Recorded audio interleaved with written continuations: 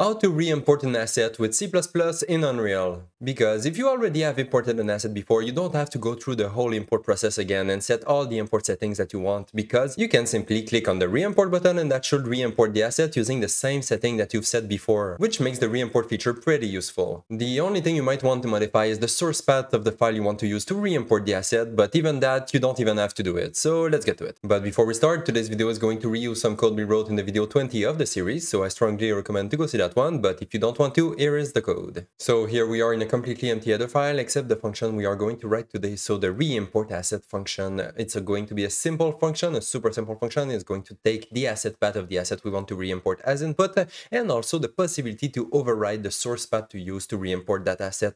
But that parameter is going to be optional. You don't have to change the source path that you want to use to reimport the asset. If that variable is empty, you're just going to reuse the same source file that was used the last time you imported your asset. So if you want to modify it, you just have to feed it a new path, a new source file somewhere on your computer that you want to use to re-import your asset, but otherwise you can just leave it empty and it's just going to re-import the asset as is without changing anything. Perfect. So that's it for the header file. Now it's time to jump in the CPP, and as usual, we're going to start with the includes, and today we're going to start with the include of the video 20 of the series. That include is going to help us override the path of the source file you want to use for the re-import right before re-importing the asset.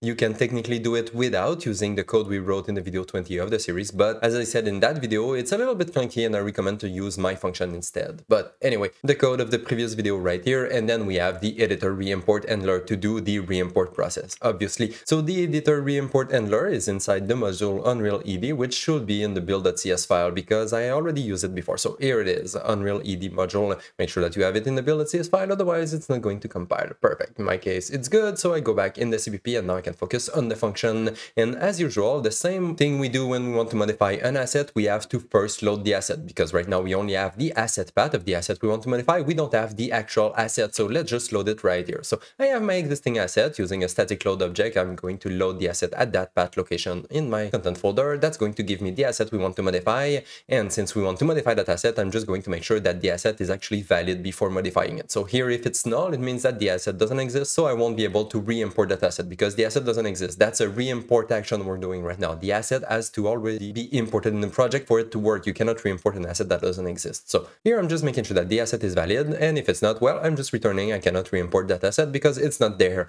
But if the asset is valid, now we can re-import it. But before doing that, I'm just going to check if I want to modify the source path I want to use to re-import that asset. So if the source path override is not equal to empty, it's not an empty string, it means that you provided a new path that you want to use to re-import that asset. In that case, I'm simply going to use the code that I wrote in the video 20 of the series, so the set asset import path right here, providing it the asset path of the asset we want to modify and the new source path we want to use for that asset. And that code is simply going to override the path that was already there in the asset, that was saved in the asset, is going to override it using the new source path override we receive as input. So good, that's going to override the path. And then I'm just going to make sure that it worked. If I wanted to modify the source path to use for that asset and it didn't work, well, I'm just going to return right away because there was probably something somewhere in the process that didn't work. So in that case, I'm just going to return, stop trying to re-import my asset, and that information message should give more information about what went wrong during the process. So good. If I was able to modify the source path, actually, if I wanted to modify the source path and I was able to modify it, then I should be able to re-import my asset. So then I'm just going to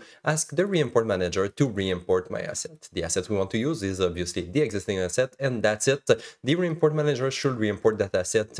In this function, actually, you should be able to also provide the source path of the file you want to use for that reimport, because it's possible to override that source path directly inside that function. But as I said in the previous video, it's a little bit clunky and I recommend to modify the source path before trying to re-import the asset, just because it's not always consistent and doesn't always give the right result. So just to avoid any weird surprises, let's just modify the source path first and then call the reimport function. Otherwise, if you don't want to be safe, you can directly provide the source path override directly inside the reimport function, and that should work also. You can do that, it's a feature in Unreal, I just find it a little bit clunky. So anyway, here I'm simply re-importing my asset using the Reimport manager, and if it worked, well, it means that we're done with the function because it was a success. I was able to re-import my asset, and here it is, I'm done, I can return. But in the case that it didn't work, I'm just going to quickly use the code we wrote in the video 20 once again to get the asset import path that is currently saved in the asset. So that's my asset right here. I'm just going to retrieve the path of the source file that the Reimport manager used to reimport that asset. So the Reimport manager used the import path to reimport the asset,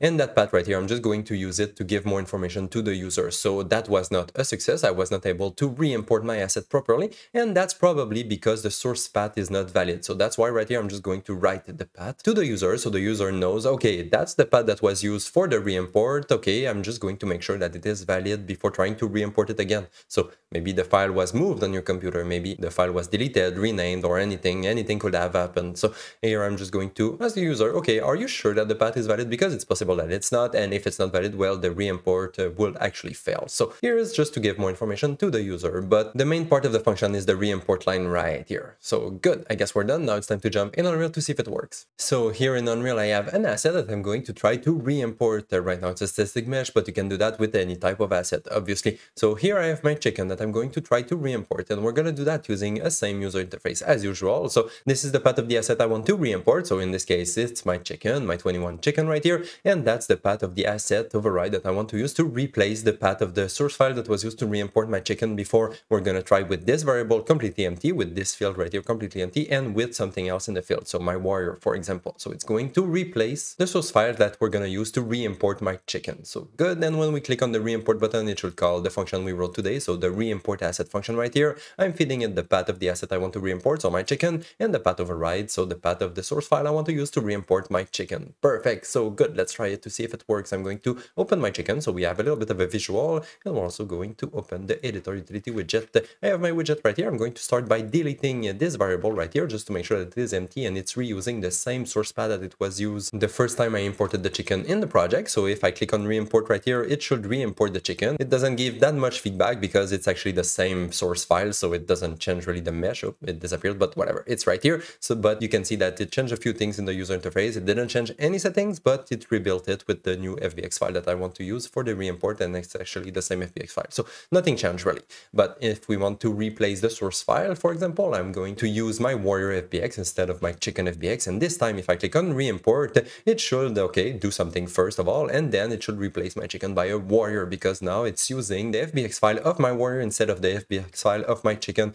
And you can see here on the right in the source file, you can see that the file path also changed right here. Now it's really using the warrior FBX file path instead of my chicken, and that also means that if I re-import using the button that is in Unreal by default, it's also going to do the same thing. It's going to re-import my chicken using the same FBX file that I used right here the last time I re-imported my mesh, because I changed the source, and that's why it works. And the same thing, if I delete my path right here one more time and I click on re-import, it's going to do the same exact behavior, because now it's using the warrior FBX to re-import my chicken. Perfect. So I guess that's gonna be it for today's video, and I'm gonna see you in the next one. Bye bye.